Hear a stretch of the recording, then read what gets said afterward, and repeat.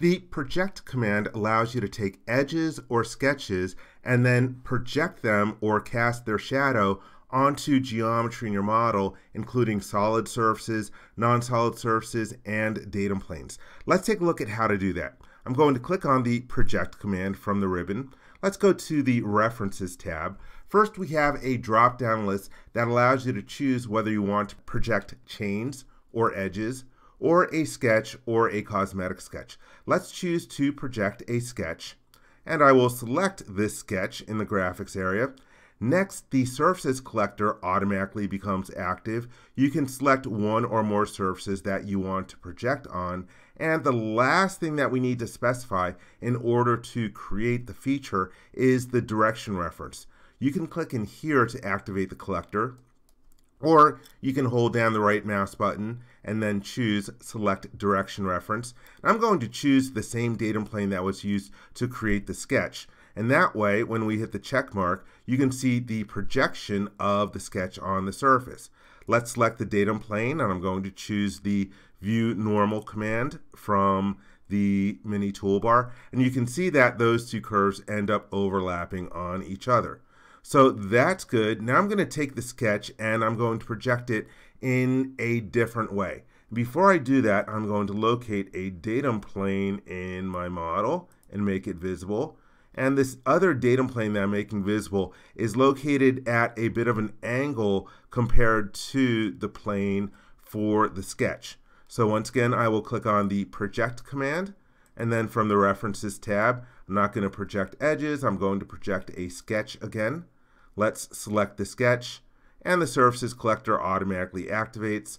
Let's select the surface, and I will right-click and hold to activate my Direction Reference collector, and select the new datum plane that I made visible. And here you can see now we're going to get a different result because we're projecting in a different direction. And it's sort of like the sun casts a different shadow depending on the time of day. That's the effect of the direction reference. Let's hit the check mark for that one. And for the last one, let me start off by hiding this datum plane again. Let's choose the Project command, and I will use the References tab to change to projecting a sketch again. I'll select the sketch, and I'll select the same surface that I'm projecting on, but this time instead of using a direction reference, we can use this drop-down list to change to projecting normal to the surface itself, or you could hold down the right mouse button and in the pop-up menu choose normal to surface. And this time you'll notice that we are getting quite a different result generated.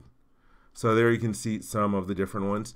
Now let me talk about some of my main uses for using the project command. And I'm going to hide a few of these different ones and also hide this datum plane. My two main uses for the project command are copy and paste and also creating boundary blends. So for example, let me select this surface, then I will choose to copy it, and then when I perform the paste operation from the Options tab, you have the option to copy inside a boundary. And I might end up selecting, using the Control key, the different parts of that projected curve in order to copy just the portion of the surface inside of that boundary. Let me hit the check mark. And there we have another surface copied inside of here. And another use that I find, like I mentioned, is boundary blends. And the advantage of using projected curves for creating boundary blends is because you can control your different end conditions. Let me show you what I mean by that. I'm going to click on the boundary blend command, and let's select, I'm going to query select to this curve. And for the other curve in the first direction, I'm going to hold down the Control key and then query select to the curve of the sketch. And right now we would end up just getting a surface from one curve to the other, but I can right click over the boundary condition and choose that I want to be tangent. And I can also choose that I want it to be curvature continuous, and so that way it is going smoothly into that geometry. And let's select to display the drag handles, There, I'm just going to drag it out in the other direction. I wanted it going the other way. Let's continue on and add a few more curves in here. I'm going to hold down the Control key and then query select to this edge as well. Now it gets really funky. Let's hold down the Control key and select the other edge over there. And again, let me adjust the direction that it is going.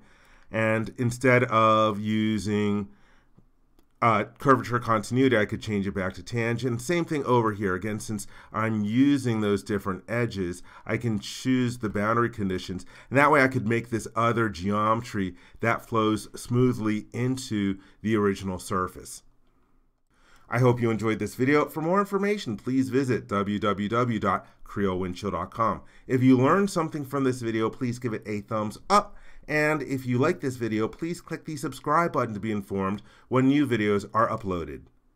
Thank you very much.